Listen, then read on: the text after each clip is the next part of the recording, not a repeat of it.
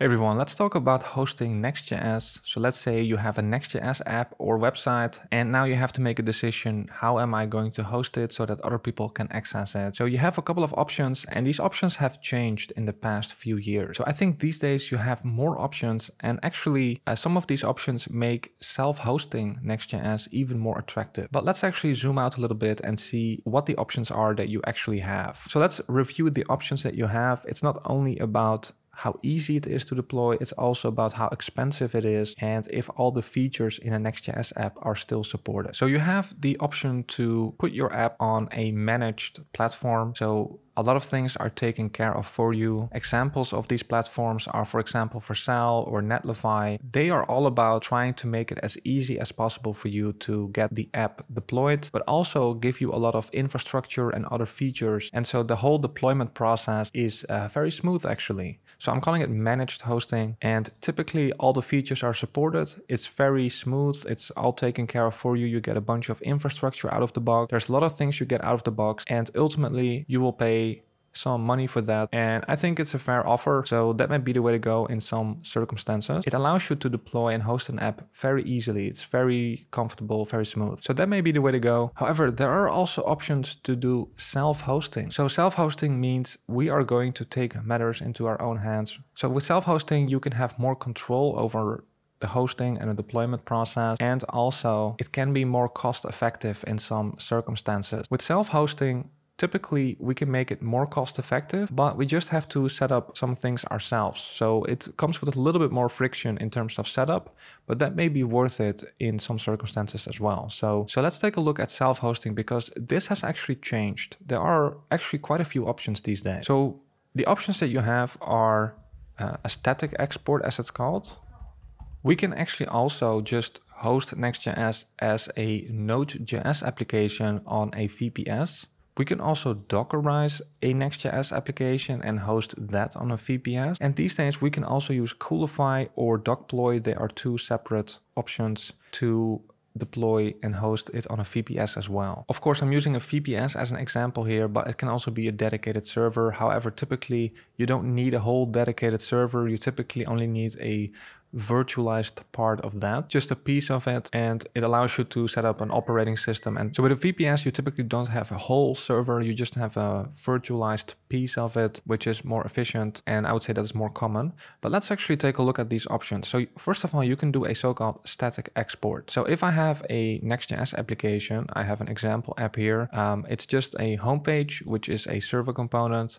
I also have the option here to get data from a so-called server action. So this is another server-side feature that Next.js offers. If I click on that, you can see we get a result here from a server action, a button here for an API route. So you can see I'm also getting data here from an route handler, right? So these are the common server-side features that a Next.js app has. Now I can technically create a so-called static export out of this. If I want to do that, I have to go to my next config and I have to mark this as output export. I can run npm run build and it will create an optimized production build. It runs into an issue here with my route handler. So with a static export, if we take a look here, what you will essentially get is just plain HTML, CSS, and JavaScript files. So you will not be able to use all of these server-side features that Next.js offers. So you can see under unsupported features here, something for route handlers, but also all of these other options are not going to be also server actions here.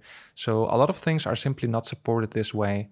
However, it does give you a super simple HTML, CSS, and JavaScript setup, which you can then host anywhere where that is accepted, which is pretty much everywhere. That may be an option, but of course the reason that we're using Next.js is partly because it allows us to use these server-side features together with a front end. So you have like a front end and a back end in one app. It simplifies a lot of things. So you kind of lose that if you use the static export option. So it's not very common to see that. So if we can, we would still like to have that server-side capability. So about 2 years ago, actually, I started talking about self-hosting Next.js, and initially we tried doing it just as a plain Node.js app on a VPS. Now this worked, but it was quite tricky to set it up. So in this case, we had to set up Nginx and PM2, a lot of friction actually to make this work properly on a VPS. So this is mostly going to be suitable if you are very savvy with servers and using all of those tools to make it work properly. So we can host Next.js as a plain Node.js app. You can see Next.js can be deployed to any provider that supports Node.js. In that case, of course, we can remove this from our next config. On a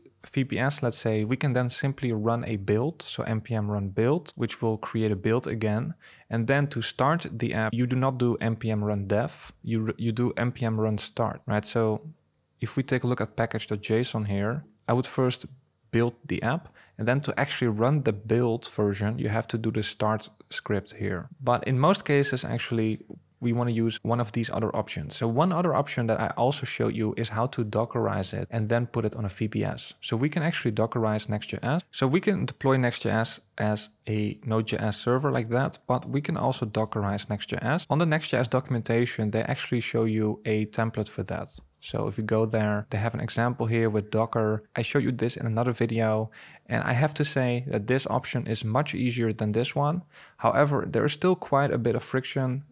You still need to know your way a little bit around Docker, and you still have to run some terminal commands on the VPS. But I would say this is preferable over this. As long as you know a little bit about Docker and you're familiar with that, this is the way to go. Now, what if you're not familiar with Docker? You're actually not that familiar with VPS at all. Well, these days, I would say in the past year or so, maybe half a year, I would say Coolify and Dokploy have become some possible options for you that I think make self-hosting much more realistic for a lot of people. Even if you don't know that much about servers or VPNs, Coolify and Dokploy simplify a lot. So they are two separate options, right? So Coolify, this is their website, and this is Dokploy, this is their website. They basically do some of the things that we had to do ourselves by using these two options. They basically do that for us under the hood. So they actually give us a nice admin panel, for example, where we can configure things, and they will do basically all the hard things under the hood for us. So with this, in my view, self-hosting on a VPS becomes much more realistic for a lot of people. So with these three options, we can keep our server-side features. And out of these three options, I would have to say that Coolify or Dokploy is going to be preferable for most people. So let's actually just take a look at how we can deploy Coolify to a VPS, and let's see if all of these features would still work on that VPS. So we will need a VPS from somewhere, and yes, Hostinger is sponsoring this video, but the reason I like using Hostinger is because they already have a Coolify VPS template out of the box, as well as a Dokploy VPS template. So this means that we are not going to do something weird on our VPS. In fact, we don't even have to do much setup because it's already handled for me by Hostinger. And it also signals, to me at least, that Hostinger is on the cutting edge of hosting Next.js applications. So they are already familiar with what we're doing here. I think that's a major plus for picking Hostinger for your VPS. Let me quickly set up a VPS here. You can find a link in the description, and if you scroll down here, you can find their VPS plans here. I had a good time trying the KVM2 plan for hosting Next.js, but if you need more resources, of course, you can also pick one of these more powerful plans. However, I actually had a good time using these resources, so I will go with this plan for this video. When you sign up for a plan here, you can use my coupon code, which is all uppercase ByteGrad. So if you apply that coupon code, you get a good deal here. So you can find a link in the description and the coupon code as well. Yes, ByteGrad does get a commission, of course. Yeah, I think Hostinger with the template is a good option. Okay, so then here on the left side, we can pick our server location. Okay, I will leave the default for the location. But here we can pick our operating system. We can also pick it later, but just to show you that we have the option for Coolify here, you can see there is the option for Coolify and also an option for Dokploy.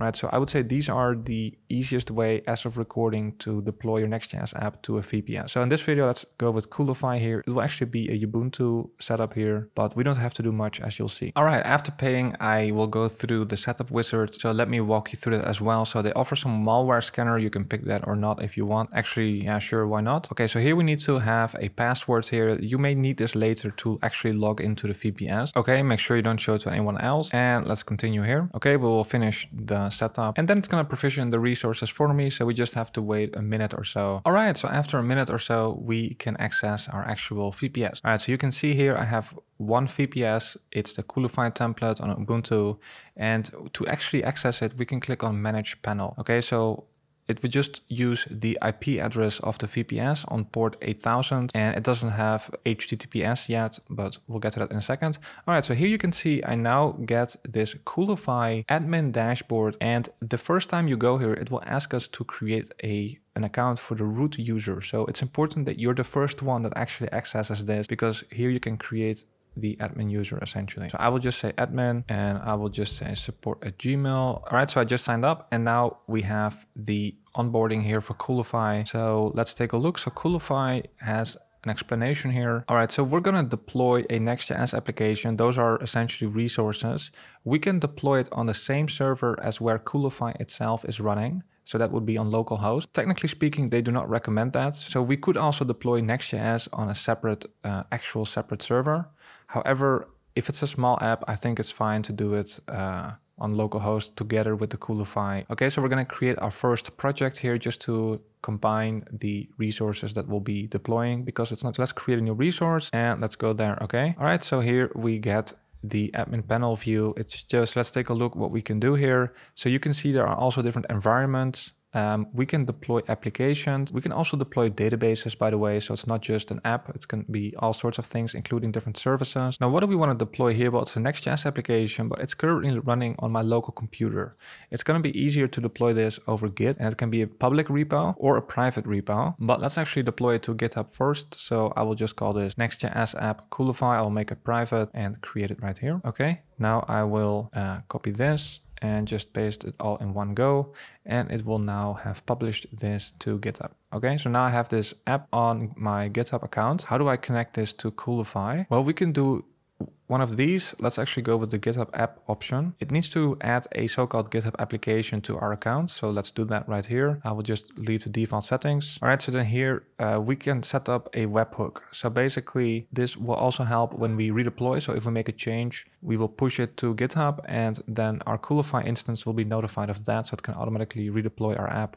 So we will register this. Okay, so it creates a GitHub app for my account. Okay, so now we have this GitHub app. Now we actually need to pick the repositories we want to connect here. So I like to be, you can do all, but I like to be a little bit selective here. So that was called the Next.js app Coolify. Okay, so it wants these permissions, and I will install that. All right, so now here we have an overview again. Okay, I will just click save, and now we should be able to go to our project here. So I will go to my first project. I will add a new resource, and now I can click on private repository. We can pick the app that we just installed. I can load the repositories here, and you can see we get one here. I will just leave the default, right? Next.js runs on port 3000. I will leave this right here. Now we get the options basically for our Next.js app. Here we can set up things like the domain and so on, but let's actually just try deploying it for the first time. You can see it starts running now, and it will do a lot of things that we had to do ourselves previously. So previously we had to set up Docker, for example, or have to install it as a Node.js application. We were doing PM2, things like that. That's a lot of work. And now we have all of these options here just available in a UI, and not just for deploying Next.js. We can also install a database. We can do other things here as well. Okay, but that's actually, wait a minute. But now it's doing a lot of things that we were doing before for us under the hood. All right, and after a minute or so, it looks good. We see. All right, now if we go to configuration here, you will see the current domain that we can use to actually view the app. It's a bit of a strange domain name, but it will work for now. And you can see now I have my Next.js app running on a VPS managed here with Coolify. At least it looks good. Does it still behave in the same way? If I click on get data from server action, we still get this data, so it's still working. If I click on this one, it also still works.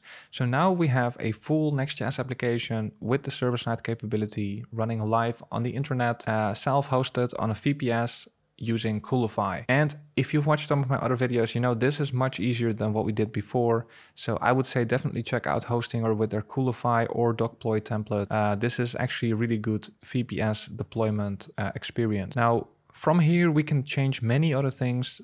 We can change all of these options here. But one of the things I like is now, let's say I make a change, right? Let's say I want to have a bunch of these exclamation marks after a homepage. So now I updated it here locally on my computer. So now if I clear this out, if I try to add this, add exclamation marks, and I'm going to push this again to my repo. Okay, so I just pushed, and now if I take a look at my deployments here, you can see Coolify picked up on that and it has automatically scheduled another deployment here. You can see it's deploying again, right? So actually, I made a small mistake initially, so actually I already had to redeploy once, but now because of those exclamation marks, you can see it's redeploying this. So when you make a change now and push to the GitHub repo, it will automatically redeploy as well. This was also quite tricky to set up manually ourselves. You can see now it's finished. Now if I refresh here, you can see the update is live. Now one other thing, of course, is also to have a custom domain, so we don't have this strange looking domain. Now Hostinger offers domains as well, so I actually already bought a domain from Hostinger here, so now I have that in my account.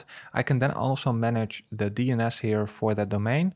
By default, I believe it already has an A record. So I actually just removed that. I'm going to add a new A record for the root, pointing to the IP address of my VPS. So to see the IP address, we can go back to the VPS view here on Hostinger. If you scroll down a little bit, you can find all of the VPS details, including the IP. So I will just copy that, add that right here. So the root points to the IP address of the VPS. I will add that as a record. That won't work yet. We also need to go here. So here on the Coolify part, Coolify needs to know which resource to sort of route that to. So we want to say that for this app, we want to have the domain https bytegradcourses.com. We may also want to add the www version, although we want to be able to redirect that, although we also perhaps want to redirect. But let's actually keep this here. Now here we can also specify that, let's say I only want to redirect to non-www. So actually I may also want to remove this, but let's confirm this. I will confirm this. Okay, so I need to copy this, set the direction. So here it says, please restart or redeploy to apply the new configuration. Okay, so I do have to redeploy to... Okay, so actually I had to press enter here so that the settings were applied and then redeploy again. And now when that redeployment is finished, when I go to ByteGrad Courses, my custom domain name, including HTTPS, if I go there, you can see it's running here. And all the features here still work. So now we have a pretty sophisticated setup with just a few clicks. And previously this was so much work to do on a VPS, but thanks to Coolify and also Dokploy, this is actually a really good experience. And there's many other things we can configure here, but I think you get the point, which is that if you want to self-host on a VPS, make sure to check out Coolify, also Dokploy. Yeah, I had a good time using Hostinger for the VPS, really like their templates that you get out of the box. So I want to thank Hostinger for sponsoring the video. I want to thank you for watching.